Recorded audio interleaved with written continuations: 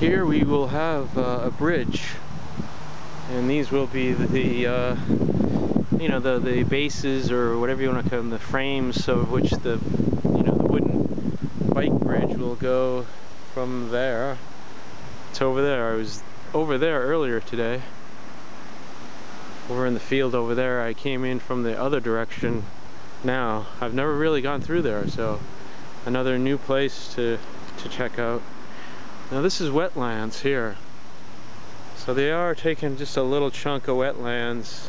They're not really ruining it. It's going to be above it. The bridge will be, you know, elevated. So, you know, I think it'll work okay.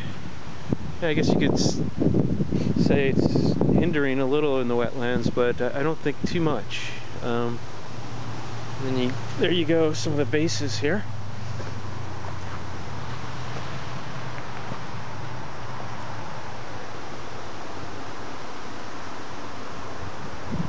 In the wetlands, and they, I would say they are precious, you know, anywhere. Nature's water filter, you know.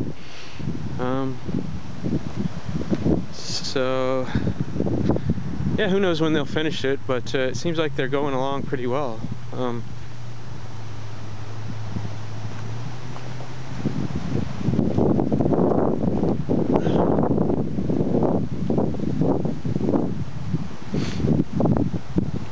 There's Alewife Brook right over there.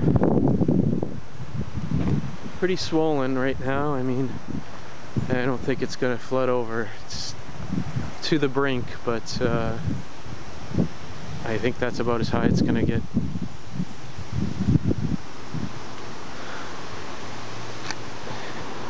In my old bike, Old Faithful, but and there's the path connector. This connects over to Broadway, or near Broadway in Arlington. It's gonna stay, I guess, dirt or sand or hard dirt, which is okay. Alrighty. Bridge of the future.